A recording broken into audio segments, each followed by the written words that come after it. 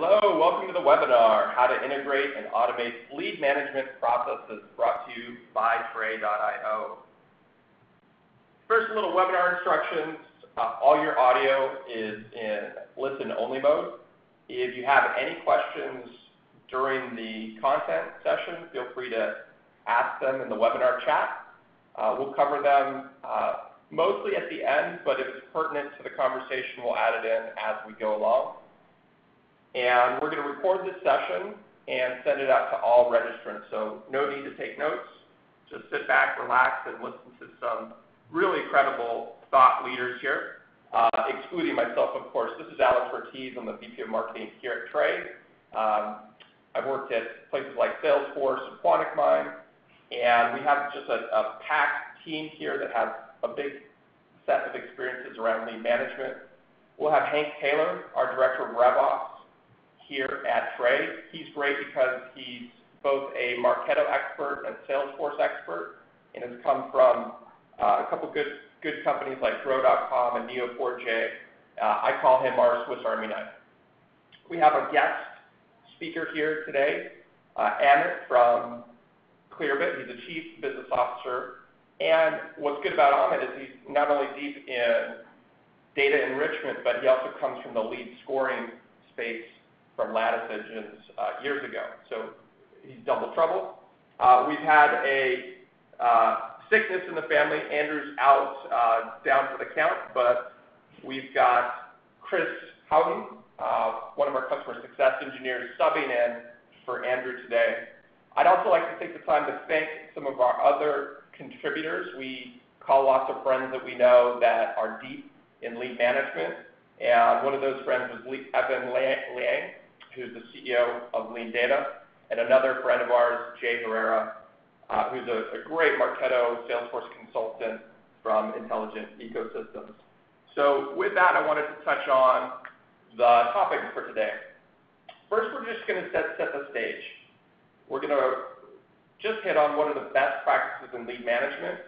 Our assumption is that most people have heard these concepts before, so it's really serving as a quick reminder of what we're all working towards as marketers and salespeople and how to handle leads effectively. Then I'll talk about the macro challenges that we see across every customer that we work with and in our own sets of experiences. Then we'll transition to more use cases and processes that we all grapple with, and we'll show you both the concepts and then do quick demos just to put some meat on the bone to give you an idea of how people are getting some of these process challenges resolved. And then finally, we'll recap some of the benefits that you'll get from automating your lead management processes.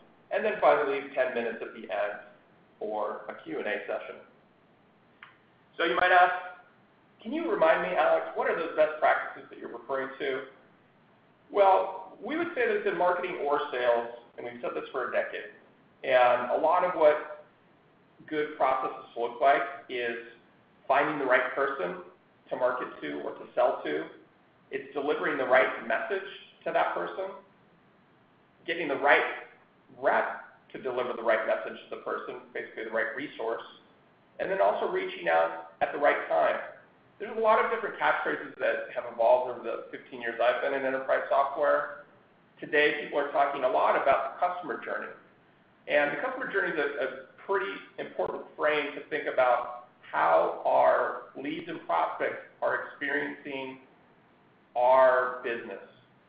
And if you think about it from the customer point of view, they also want to make sure that they're finding the right vendor, that vendor is giving them valuable information at the right time, not too much, not too little, not too generic, but just right. They really want that Goldilocks experience in their customer journey. And so obviously we keep that front and center as customer-focused marketers and salespeople. But there's a lot of things that are getting more complicated through the years.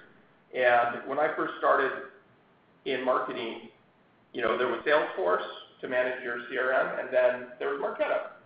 And life was pretty simple. You had a couple apps, and luckily some of those apps were already pretty well integrated. But what we find ourselves in 2017 is a wholly different ecosystem. We laugh that we've got more technology than we've ever had before, but in some cases we're having more problems than we've ever had before. I think a lot of organizations that I've certainly been part of this are spending more time just trying to manage the technology angle, and unfortunately, we're forgetting how to market. And there's a lot more to marketing than just plugging in technology. So, these are the MarTech stack diagrams and the sales stack diagrams, which are quite honestly overwhelming for anyone to take in. And as a VP of marketing, I think about building competitive advantage across sales and marketing and in our own stack. And so when I see this MarTech landscape, it produces a lot of anxiety, because I have to ask myself, do we have the best solutions for each point of the stack? I'm not sure. Is there a new solution coming out there that, say, my competitor's using that's giving them an advantage? I'm not sure. There's too many for me to parse, quite honestly. And so, it's both good and bad that we have all these new options, but, once your stack gets beyond 2 to 3 components, it starts to become unwieldy to manage. And I'll give you a personal anecdote. A couple companies ago, I was in a board meeting, and I was asked a pretty simple question: how are those paid search leads converting in the revenue funnel? And quite honestly, it was harder to answer than I would like to admit. And part of that was I was managing a marketing organization that had 15 different tools in it. Half of them were integrated and half of them were not. And so it's really hard to trace the customer journey across all these different tools and understand what's moving the needle in marketing or sales, who's converting, what are the conversion rates, what are the velocities through the lead funnel. And it's quite embarrassing for any marketing or sales leader. So what we want to do today is show you just a few examples of what we see our customers doing to resolve some of these integration problems. The first part that I would advocate for anyone to think about is how do you get control, how do you make intelligent decisions on your apps, and how do you control them and integrate them in a smart way. And it doesn't matter what your stack is. Most people today obviously have a marketing automation platform and a CRM, but there's new players, there's new tools on the ground that people should be taking advantage of. Whether it's personalized mass email through email outreach vendors like Outreach, for example, or there's new vendors that are providing a plethora of data that's just sitting there waiting to be used and used more effectively, like Clearbit. There's new tools to engage your customers from your website via web chat, whether it's Intercom, Drift, or any of the other web chat vendors. And there's even new vendors that are helping us instrument the customer journey in a molecular fashion. And I would call this segment, for example. There you can take event data from anything that's happening on your website or your trial and start to build personalized journeys around actual user engagement behavior and very accurate behavior. And there's lots of other tools we're all using across the enterprise. Here at Trey, we also have to think about post-sales. How do we integrate with our task management system, Asana, and how do we make sure that everyone knows when there's a big deal to be worked on? And so integration today can give you a leg up on not only picking a best-of-breed solution, but getting the value out and making sure that it's a coordinated experience, not just from a data standpoint, but also from a customer journey standpoint. And so what I'd like to do now is introduce Hank to kick us off on a specific process and use case, and we'll get into a few other examples as well. Thanks, Alex. We've got we have a few processes we just kind of wanted to touch on today, and a few we'll demo. So this first one is one that it's really about that right time as to reaching out to leads. So, for example, we have a customer who gets leads from G2 Crowd, and the problem with G2 Crowd leads is that they're hot leads that need to be touched immediately. or their interest will decay very quickly over time.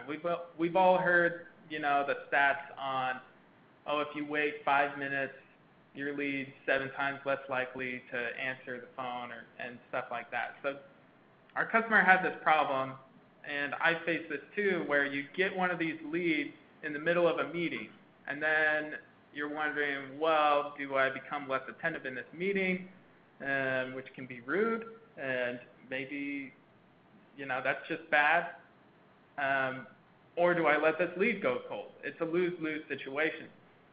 So what our customer did was that, hey, I can actually look at G2 Crowd's API here. They have a webhook thing, which actually, it used to be a scarier thing, but there are tools out now that make this really simple. And so he figured out, okay, I can use this webhook.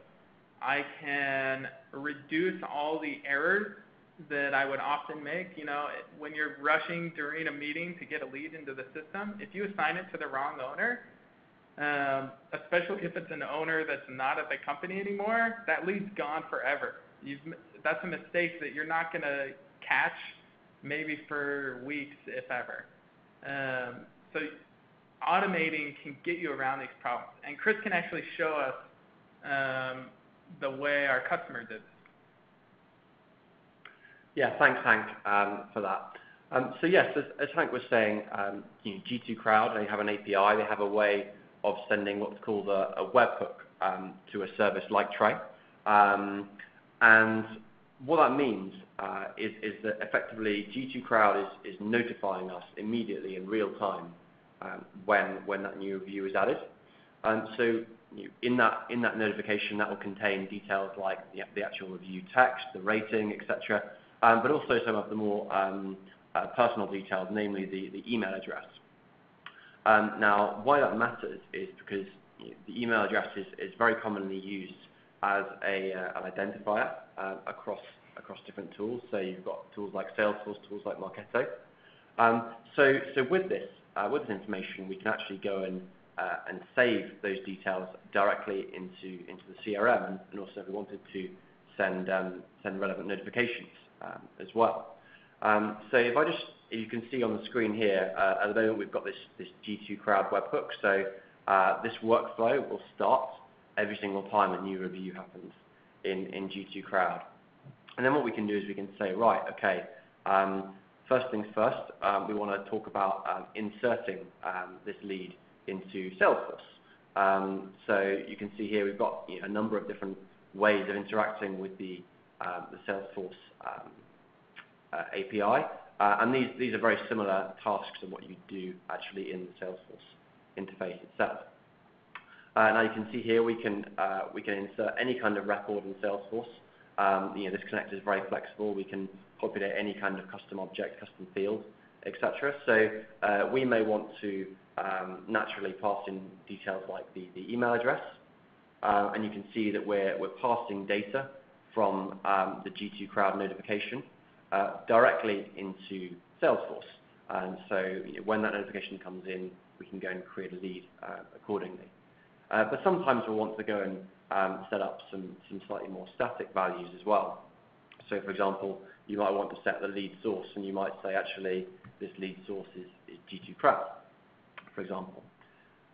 So at the basic level, this kind of workflow enables us to actually insert leads into Salesforce, and into Marketo would be a very similar approach. But actually, where the real the power and the benefit comes in here is when you start to apply a degree of intelligence. So that person who's left a review on G2 Crowd, they may or may not already be in your CRM and already in your marketing system. Obviously, it's ideal if they already were, but if they're not, we need the ability of saying, okay, right, we're going to insert them in this case, and we're going to notify the relevant sales rep that's assigned to their account in this case, or maybe send them an automated email. So one of the things that Trey can help with there is we have this Boolean condition, this conditional logic step just here, and what this enables us to do is to set up conditions to say, right, okay, we only want to insert the lead into Salesforce. just to keep things simple, let's call this step insert lead. But first of all, we want to check whether they are already a lead in Salesforce. So we can do things like find existing records. So we want to find existing leads where the email address is matching that email that's coming in from G2 Crowd. So we can say leads, let's get the full name, and let's also get the email address. And we'll do that when the email address is matching the email coming from G2 Crowd. So again, we're passing data from the G2 Crowd, data coming in, and that will pass the Salesforce step. So let's call this find existing lead.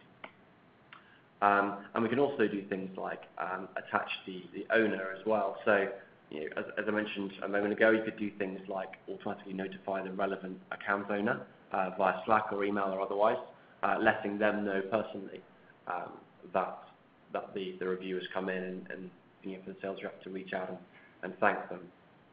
So I won't build the whole thing in front of you now, but I'll just flick over to one that I've created previously, which is very similar. So you can see here we've got this example. The webhook comes in. If they're already a lead, we find the relevant sales rep and we message them accordingly in Slack so they can reach out. But if they're not a lead, we can insert the lead and then message a more generic reviews channel in Slack. And if we wanted to do something along the lines of send them an immediate campaign via Marketo, or send them some kind of transactional email, that's all very possible as well, simply by adding another step to this workflow. Great, thanks, Chris. We have a good question coming in here. Let me just handle that or speak to that. And the question was, so how is this different from, say, Zapier or other easy-to-use integration platforms? What specifically does Tray excel at, or Zapier falls flat, or is this direct competitor? That's a great question. I would say where Tray fits in the world is handling more complex integration challenges, where some of the cheap and cheerful integration platforms fall flat. And so let me give you an example. When Chris just showed you that Boolean operator, I think we're maybe the only vendor that's doing this with all the conditional logic operators that you need. And we're also adding a lot of enterprise-level features. So no matter if you're a startup or a fast-growing company, quite honestly, you probably need alerting, meaning like if your workflow breaks, you probably want a proactive alert on it. And then also in terms of scaling the data.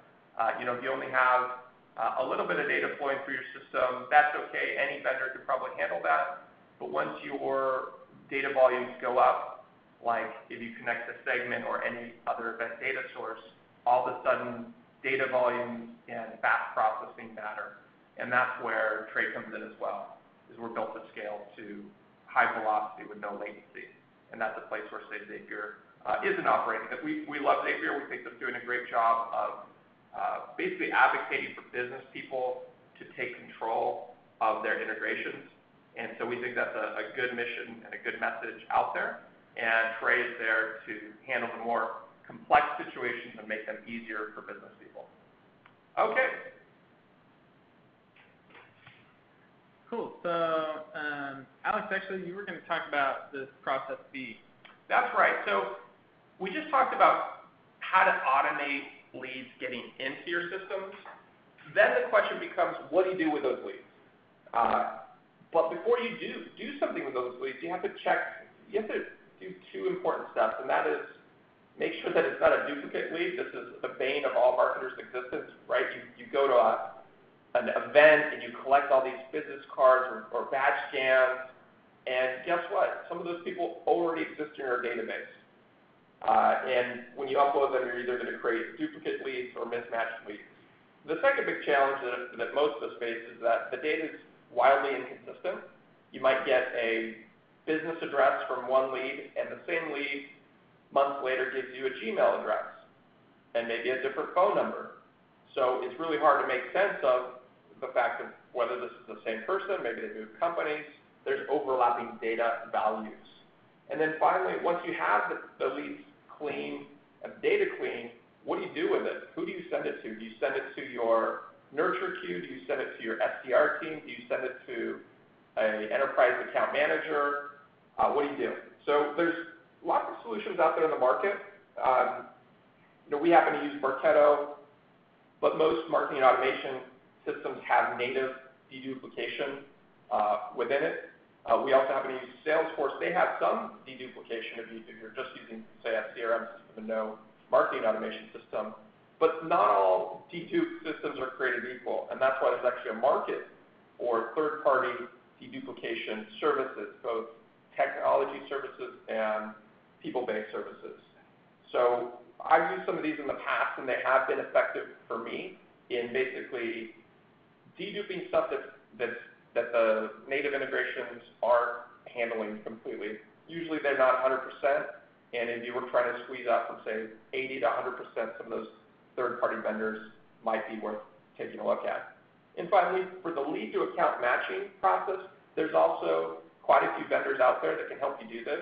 Essentially what they're taking is your lead data, looking at your database, and doing some fuzzy logic or fuzzy matching to give you a better chance of identifying whether that lead maybe belongs in one of your top 100 account lists that a specific AE owns. And that will also help you have a happy sales team that gets along so no one's swiping each other's leads. So I've got no demo there, but I just wanted to point that out. These are challenges I've had before, and again, other solutions are there to solve it. Let's go on to the next process. Cool. So lead recovery is an interesting concept, and it really comes, as your tech stack grows, the chances increase that you're going to have leads trapped or lost in one system or in a CSV somewhere that aren't being marketed to, just by virtue of those systems not being integrated. So we actually have a personal example from here at Trey. We had a lot of people signing up through our chat service, which is Intercom, and we don't have we didn't have Intercom integrated with Salesforce or Marketo until we realized, people are signing up through here. We have lost leads in here that we want to, get to and try to help more and nurture more, etc. So we were able to unlock hundreds of leads just by connecting these systems, and I can actually show you how we did this. So I'll share my screen here. So here's Trey. I'm just going to create an intercom. Let's do an intercom to Marketo. I generally like all my leads to come in through there. So we actually have an intercom trigger, and you can see we have a whole bunch of triggers here. One thing I've been playing around with lately is doing slash commands through Slack to initiate a trigger, but I'm getting off track here. So we can have an intercom trigger. If you add authentication here, that's necessary. We'll just use a webhook, which Intercom does automatically. And if I look at all the possibilities of what to trigger off of, I'm going to find contact added email. So whenever we have someone who gets an email added to their Intercom account with us, this will send us data here. So now, if I wanted to do the simplest integration possible, that's pretty much all I need to do. I have the action here. I have the lookup field, which is email, and then I can start mapping the lead field. So I can say I want, email address, to come from these attributes here, and you can see, you can look at the outputs on here and start mapping those. But we can get a little more sophisticated with it, like Chris was pointing out. This is, if I have trapped leads, I want to do this and start loading ASAP. But ongoing, I might want to do something like, well, let's look up if the lead already has a Marketo record, and I can change the operation here. Oh, our Marketo one can't, but our Salesforce one can. So I can look for Salesforce owner and see, okay, who's the sales rep that owns this email address coming in. And if there's no sales rep who owns that, I can assign one immediately and notify them through Slack. That was something from Chris's earlier workflow. And if not, you can set up alerts just like that.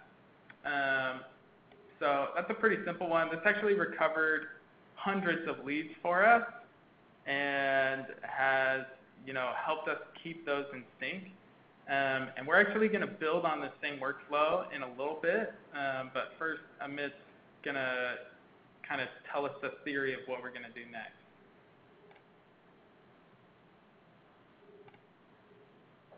Perfect. Thanks so much, Hank. This is Amit Basadev with Clearbit. Really, as it pertains to customized onboarding, customer education, the question is really, can we provide potential buyers with enough information at the right time to understand the value of your product and experience the right journey? So in B2B, what that usually means is it's a combination of your website, maybe a trial experience, possibly a high-touch sales cycle. Now, the role of data, and especially data with automation, is that, can you use that to better personalize or customize each of those touch points, whether it's seeing more contextual case studies, whether it's getting sent information that's more applicable to somebody else in your role.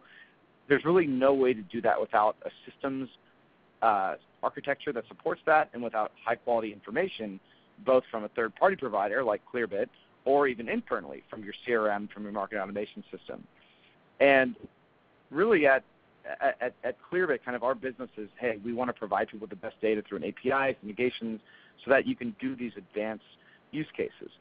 Now, the good news is that it doesn't have to be all or nothing. You don't have to have a ton of development and have a highly personalized website experience and kind of, full-on developer, this and that. There's easier things that any marketer can do as far as helping, again, create a situation where their leads, their potential buyers, are getting the right information with fairly low human touch, and then, of course, are filtered and sent into the right journeys, whether that's high-touch sales, whether that's a more automated nurture campaign, or whether it's just a free product or a free trial. I'll walk you through kind of an example of a pretty simple workflow that we have at Clearbit that we've seen quite a few others adopt, including Trey, and Hank will walk you through how they've actually set this up internally. But really the premise is, right at that form fill, what's going to happen next? So what we used to do at Clearbit, we have a lot of products. We have developer products, we have marketing products, we have sales products. We used to send a generic email saying, hey, you should try any of these different things. Any of them could work, and kind of hope people kind of chose their own adventure and got to the right sets of content. What we do now is something that's quite a bit more sophisticated but very easy to implement. Basically, upon form fill, so I stole this little form icon from Trey's site, what Clearbit does is instantly take something like an email address and turn that into 100 other data points. So if you can see in the little text here, that's things like a person, just from their email, it's things like a person's title, where they live, how many social influencers or followers they have, and in B2B at the company level, it'll also return things like how big is the company, what tech do they use, have they raised VC funds recently, what's their industry. And to connect the dots, the idea is that, okay, based on that kind of third-party data flowing in, can you then influence what they see and experience after that? And probably the most universal onboarding people do is through email, and that's both B2C and B2B. So what we decided was, well, what if based on that data about the people and companies, what if that could influence the experience they see next as far as their welcoming? So what we do and how we kind of customize that is, let's say we have 3 signups. One is an SVP of marketing in San Francisco with a lot of Twitter followers. The second would be somebody who's maybe at a B2B SaaS company with, looks like a pretty good fit, but they're maybe a junior person. And the third lead is somebody who, again, probably isn't qualified. Now, I think traditionally with scoring, you say, hey, just give them a score and figure it out from there. The next level and kind of what customers are doing is, well, don't just kind of take information and then throw it in a vacuum. It's like use that to actually drive actions and influence. So what we set up at Clearbit is a couple different engagement points. Number one, we'll set up a welcome sequence that appears, it's meant to appear like a more generic welcome, but it's definitely more customized. So we'll say, hey, marketers see value in this way. Here's maybe a link to a case study. And if they're of a certain seniority or at a company that looks really great, the CTA will be different. We'll say, okay, book a demo with sales, because in those situations, we'd rather have high touch.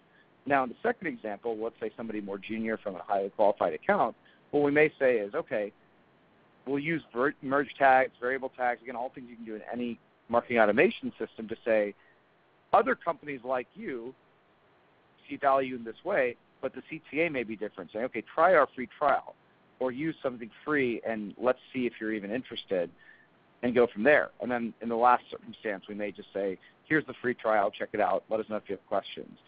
Now, at Clearbit, what we also do is that's one sequence, and we'll have several sort of steps after that. What we'll also do is send what appears to be a very personalized email from sales, again, something fully automated, in only for certain qualified leads. And what we'll say in those is, again, we'll make the emails look more personal. And what it'll say is, again, highly templated, highly customized based on all these different data points saying, hey, it looks like, you guys use Marketo. We have an integration that works really well with Marketo. Here's an example of how you can do that. Here's my calendar, let's book it. And the client will have that different engagement point. And as you can kind of see from this diagram here, ultimately you can build a graph of what you want the journey to look like for different types of individuals and companies. And then lastly, again, email is the easiest thing to do. But as Hank had mentioned earlier, we see the propagation of live chat every single day as everybody's using it. And let's say for like this person, Sue, who's, absolute best possible lead, we also probably want to hit her with live chat. Again, typing in this data through Trey from Clearbit. When she shows up, let's say she doesn't check her email, you can then customize the chat to say, hey, Sue, here's those same information, and make sure that she's getting all the information you want her to see so that she can execute on her journey properly. So I'll pass it back over to Hank here, and he'll show you kind of a real-life way in which, again, Trey, who's doing this with a lot of sophistication, is doing this exact same process. Yeah, so I'll share my screen here again. We'll go back to that workflow, and we'll build on it a little. So, yeah, if I use Clearbit here, we can actually enrich this lead, so it's the same type of thing. I can get person and company info by the email I look up. You just look it up from there, and then it's going to output all these fields. If it has a match, it'll find all these fields. And you could even add extra Boolean logic to say what to do if there isn't a match or if there is, but that we don't do that too much. What we do is we'll have Boolean logic that will say, okay, look at the Clearbit. Sorry, there's a lot of info to scroll through here. I'm looking for industry. Or actually, here's a good one to use. Oh, something's going on with my scrolling. Sorry. Text flare. Okay, so let's look at annual revenue. This is one people are always interested in. So if I pull in annual revenue, and I could say, if that's greater than $1 billion, now we can actually do some interesting things. Like this is an enterprise company. We've got a network connection error. Is my screen still sharing? Yeah, I see it's sharing, but it's frozen, so we might have a little bit of web platform difficulty, which happens to the best of us. So let's go ahead and this looks like try to work through that. Or we could probably switch over to... It looks like I was dropped from the webinar. Nice. Okay. All right. It wasn't our tech at least. It was just our webinar tech. Well, maybe you can just finish the thought, and then we'll. Well, so something we do. Oh, I was excited to show you this. We actually have an email. One of our first emails will dynamically show content because you can do dynamic emails in Marketo. And so if we find Clearbit data that shows that you use Salesforce, we'll promote some of our Salesforce integrations to you. And that's one of the things that's super helpful when you integrate your data is it allows you to use your tools on the next level. I couldn't use that feature of Marketo that way before, using the tech lookup that quickly. And what's great, what I also would have loved to show you, and sorry that dropped there, is I can send that info right back into Intercom. So I can just drag a little Intercom box down at the bottom there, send all that Clearbit data at the same time I'm sending it to Marketo back into Intercom. And you can have, Intercom allows you to do dynamic auto messages based on that same data. So now you can be communicating people in the right place and with the right content. Very sorry that crashed. Well, that's great.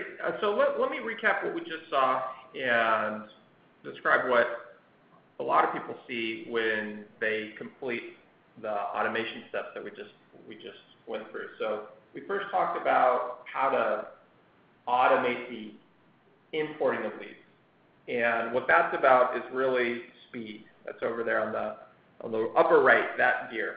So the faster you get leads into your system, the more likely you are to make contact. I've read a lot of studies. I think there was a good one put out by Inside Sales that has really great infographic that basically showed the difference in conversion rate between a company that could follow up within 5 minutes versus 10 minutes. And it's quite a big gap in conversion rate. So obviously we're all working hard to follow up on those leads, especially if they're hot leads from, say, G2 Crowd, right? We don't want to spend time uploading it, and it's really hard when the leads come in unpredictably. So by automating it with webhooks, you can rest easy that they're going to get into your systems, and then once they're in your systems, you can use third-party software to deduplicate and also identify whether or not they already belong to a top account and a rep at a top account. And that just makes for the coordination of lead management much more simple for everyone.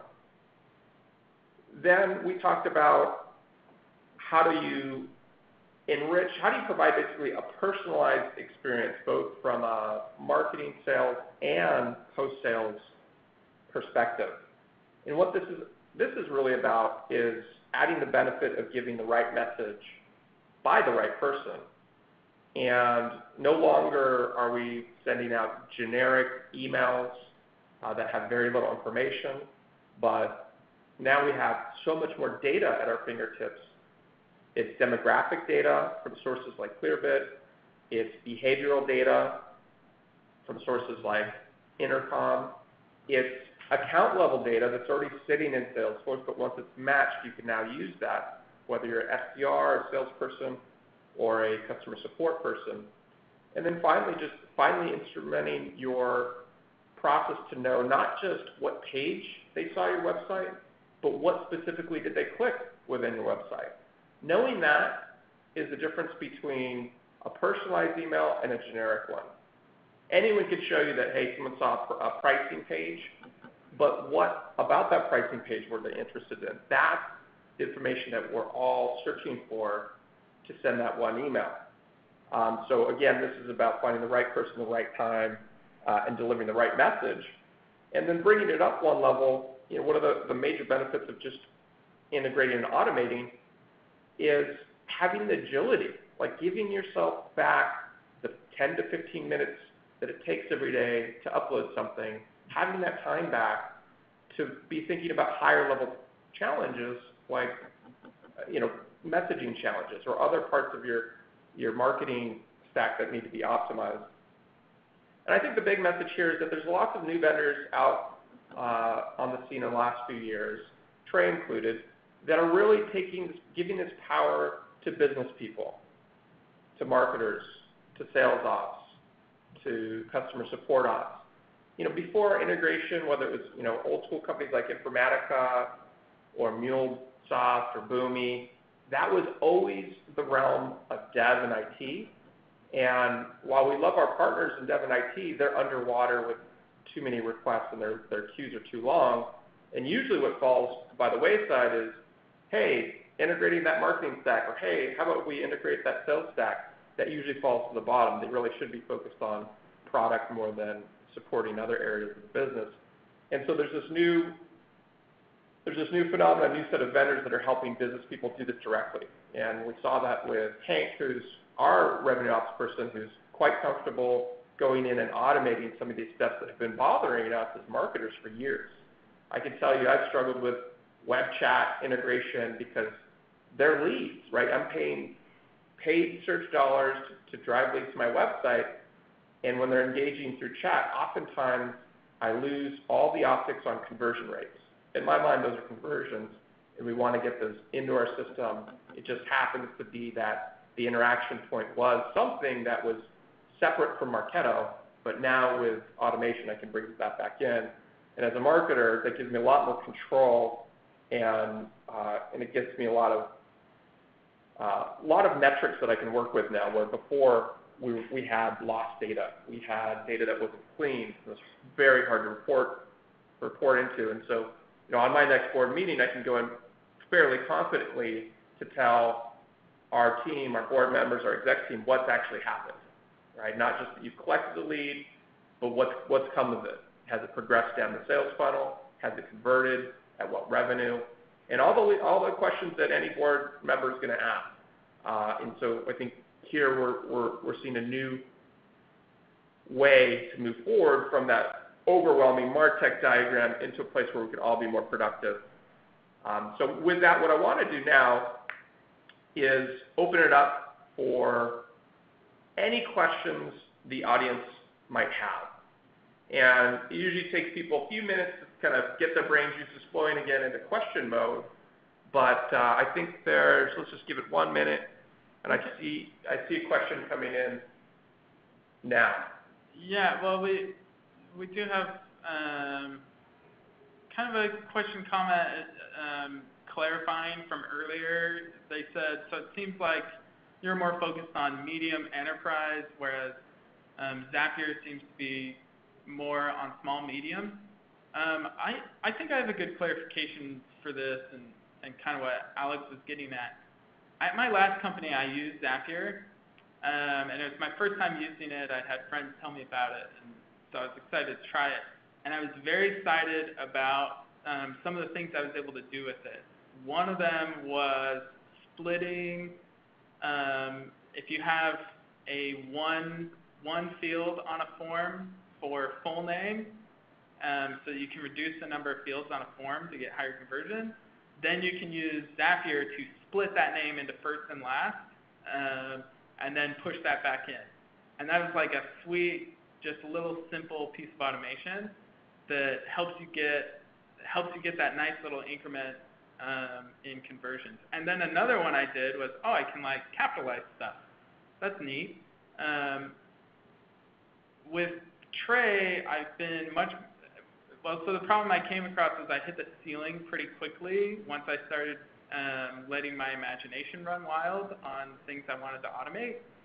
And as you can see with Trey, with the Boolean logic, and actually our CTO has shoved a lot of features in there that some people have gone really complex with.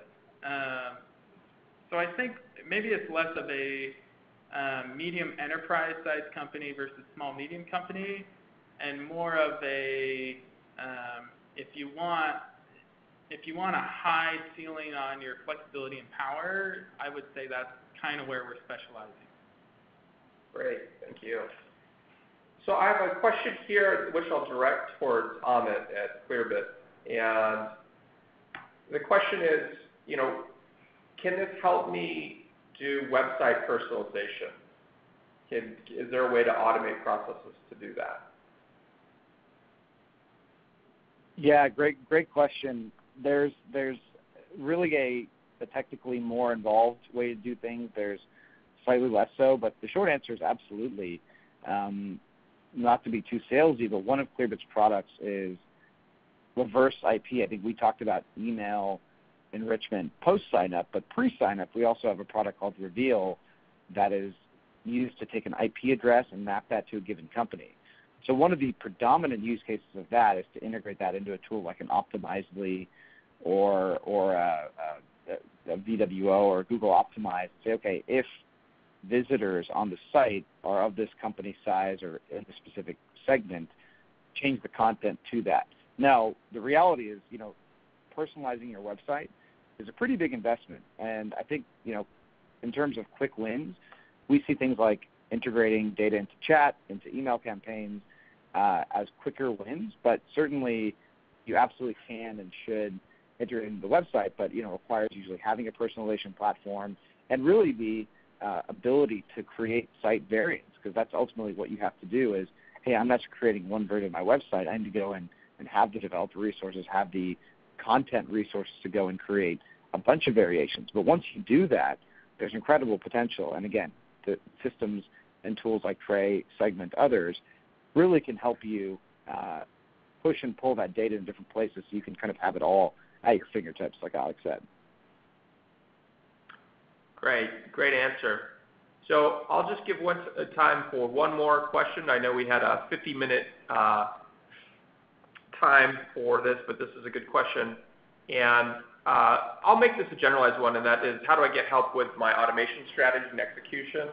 And quite honestly, we here at Tray have people like Chris and Andrew who talk through this stuff every day. They eat, sleep, and drink marketing automation. So feel free to reach out to us. And that's probably a good segue to what might be on your mind and how do I get additional resources. So we're building out our blog posts, and you'll see more and more of those about specific use cases. We have a few up there on the marketing integration automation side.